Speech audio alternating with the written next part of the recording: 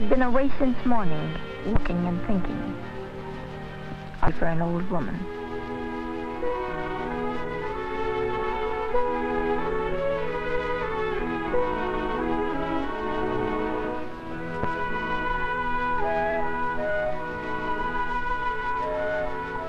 I had cheeks like flowers.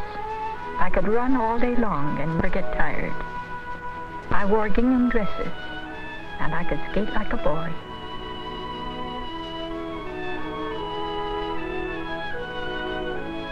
Because the weeks went by so fast, and so many Sundays and Christmases and 4th of July, and suddenly so many years are gone, finished so quickly. And you wake up after a fight with your daughter and do something foolish, and there you are, mad and angry and foolish, and face to face with all the mistakes you ever made in all your whole long life. Where do you learn to live? How do you end what's ended, but forever and ever? How do you leave the house where you were married?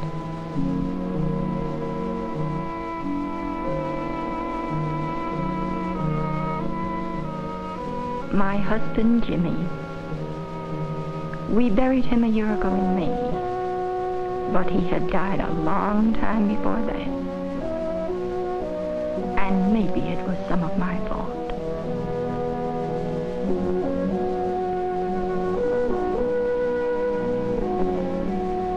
Years since he was retired, a crane man in the ironworks over there.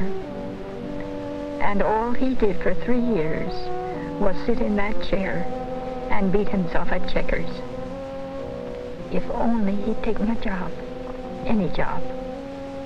But no, he wouldn't do anything. The radio broke and he let it go. He stopped reading the papers, and then he even stopped seeing the children. It got so I hated to see his face home all day long, sitting in that window all day long. If only I could move him out of that chair, put a firecracker under it or something.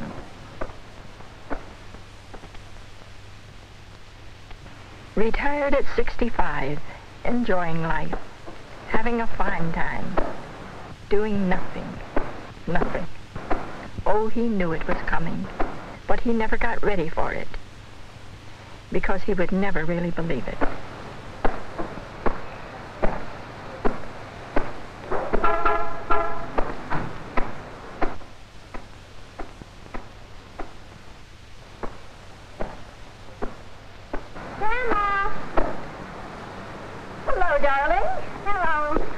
are you? Hi. Hello, Mother. How are you, Mother? Fine. Isn't this wonderful after that heat? I haven't even got my blankets put away yet, let alone rugs. Well, I'm doing a little bit each day. I can't do very much, but I can do just a little at a time. Oh, you do wonderfully. You've always been a good housekeeper. How's Dad today? He just sits up there. I he? can't get him down. He playing checkers? Playing checkers as usual. That's just about all he cares about, isn't it? Look, Grandma, Yes. I found a bug. What, in my yard? She likes anything that's little, bugs and all. How are you today? Well, I really came to tell you. I stopped to see the doctor on my way over. You did? Mm-hmm. What did he say? The best news I've had. I'm going to have another baby, Mother. Oh, I'm so glad. It's about time. I think so, too. I haven't even phoned Jack yet. She came straight here. Me too. Yes, dear. Well, sweetie, you're still my baby, too. You know that, don't you? Yes. Hmm? And now we'll have a real baby in the house for you to be a mother, too. She's a wonderful mother. I know she is. Mm-hmm.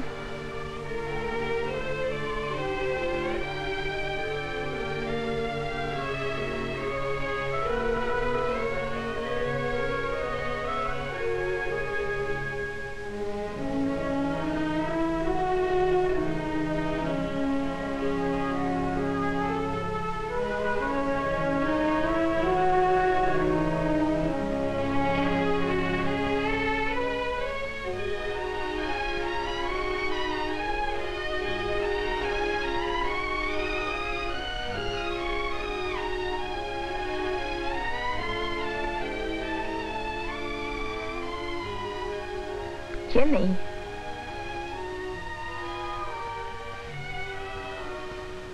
Emma's going to have a baby.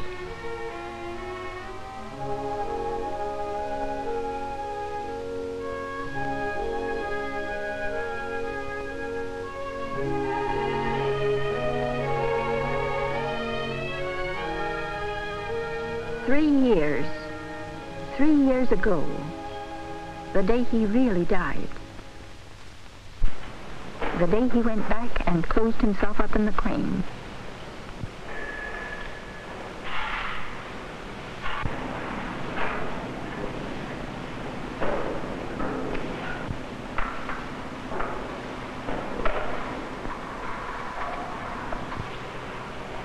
I'd like to know how he got up there. I'm not worrying how he got up there.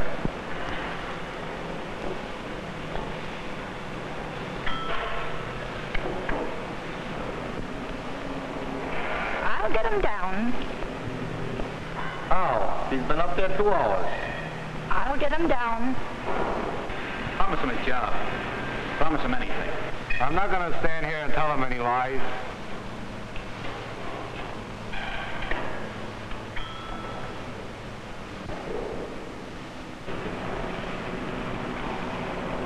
Jimmy, I want you to come down. Don't be silly, Jimmy.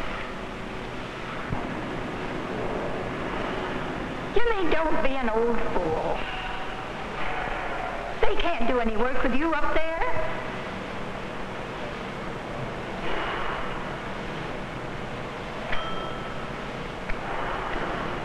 Jimmy, I haven't had any breakfast yet, and I'm not going to leave until you come down. Jimmy, you're just doing this to spite me. Jimmy, come down. Come down.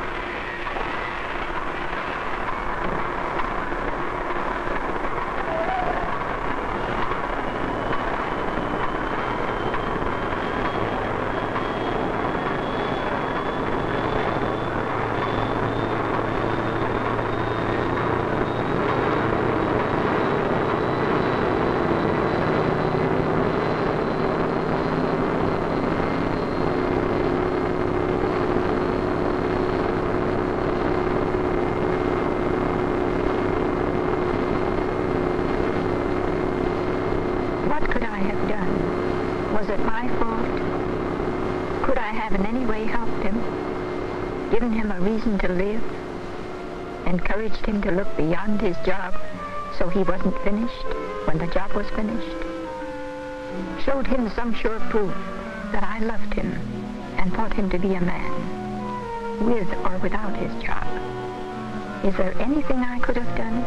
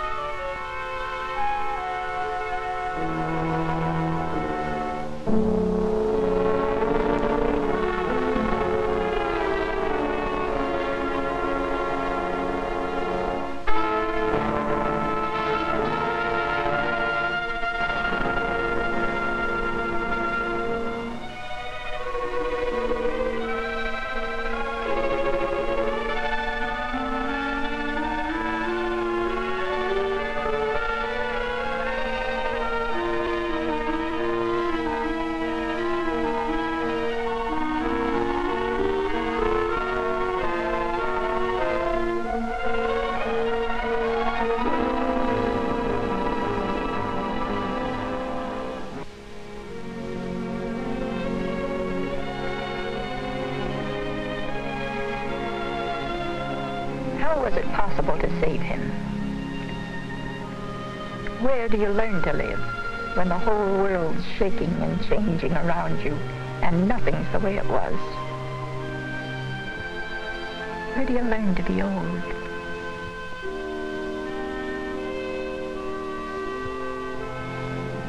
Maybe you start with this, that you're alive, that every voice and every face and every second is precious, and nothing like it will ever happen again.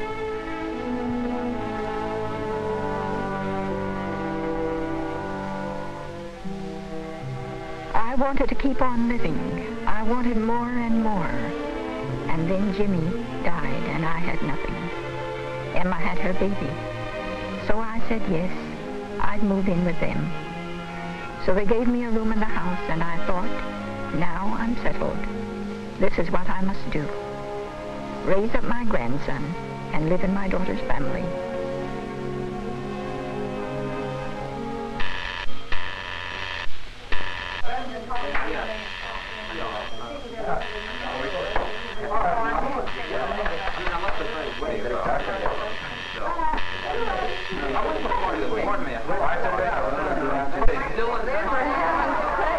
What's this one supposed to be?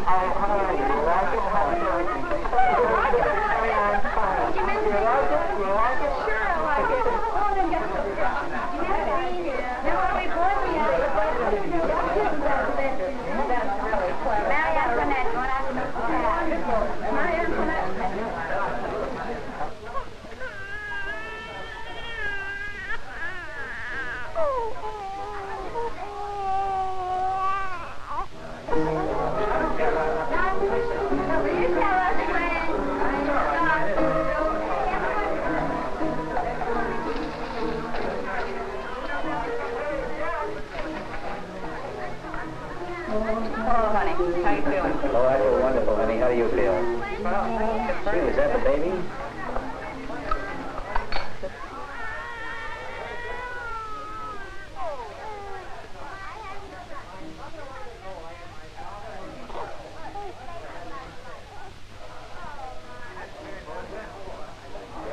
Okay, everybody, I'm going to take your pictures. Smile.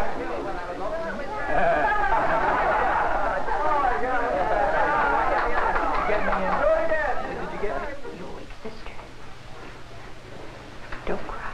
Grandma, Go to sleep, dear. I woke up. I know you did. But go to sleep. We'll be okay.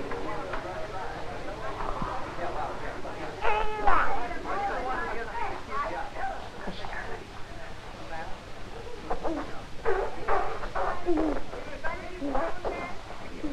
are you?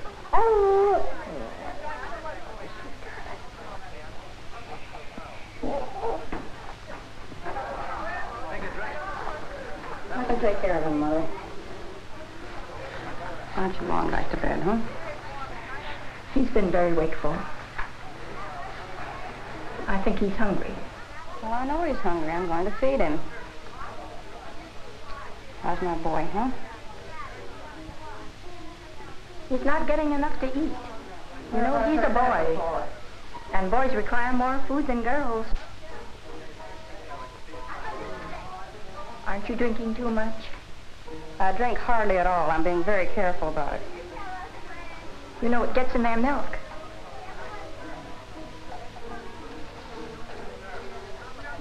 I think you should wean them. Put them on the bottle. Everybody's satisfied around here except you. The doctor's satisfied, the baby's satisfied, I'm satisfied. I suppose you'd like to feed him yourself. He's not satisfied.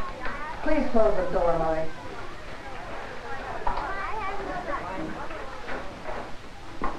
Have a drink, Grandma. I'm not your grandma. Well, what happened this time? Oh, nothing. Everything. I lost my temper. I suppose I shouldn't have. I can't help it. Starving. This time she implied I was starving the baby. Isn't that nice? Well, I wish we could get her out of here. Perhaps she can take a room somewhere. No. Why not? Because we just couldn't do that. That's why. Mother and Dad have been living by themselves for years, and they're a lot older than she is. And considering everything, they get along swell. Well, I know they get along, but they have each other. Besides, your father has his little workshop, and your mother putters around their garden, plays bridge with her friends.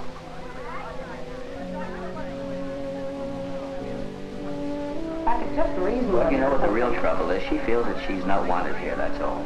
I know she does, and it's so silly. We need her help. She gives it to us, but why can't she give it to us without eating us up alive?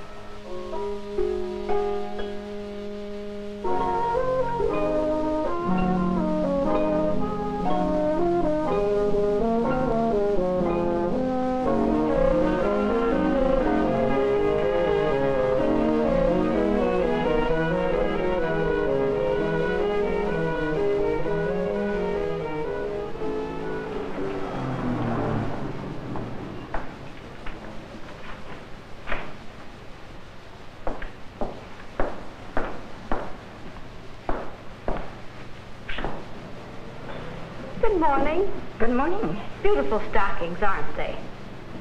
Lovely shade, too, don't you think? Yes, they're lovely. Nice and sheer. This is your lucky day, all right. I'm putting up... Like the shade? I see you're wearing dark blue. Perhaps you like a darker shade. What size do you wear? I don't think I'm interested in hose today. Have that a nice slip. No, thank you. You have a sign in the window. You're advertising for a salesperson? I thought maybe I could get the job. No. Sorry. That's quite all right.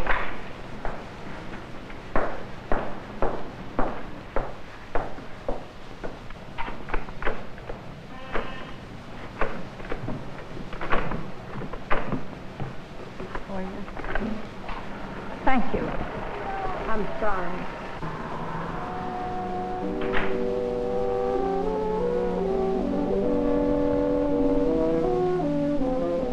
I could have filled that job.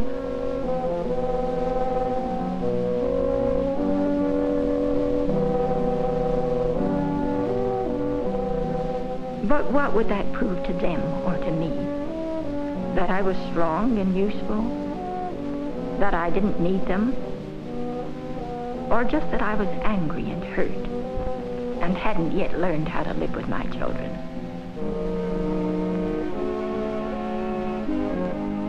How shall I go back to my family? What shall I say?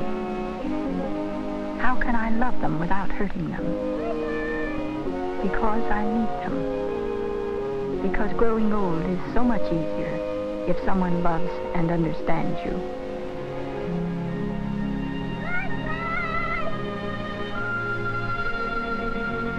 Goodbye!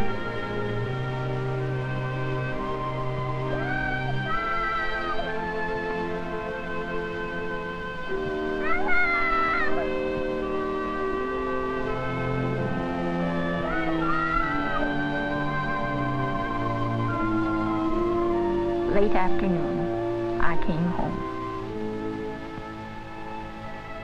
The house where you live can be a prison or a place of love. The room where you sleep can be a closet full of tears or a quiet bed and a window full of real voices. Hey, Grandma's got a new hat. Which can I have? Which do I deserve? Some of it depends on me, but some of it must depend on other people. Mother, I'm so glad you're back. I'm trying Alice's recipe, and I can't tell how it's coming out. I've looked at it about 5 times, and it doesn't look right to me. Will you look at it for me? Yes, I'll be right in.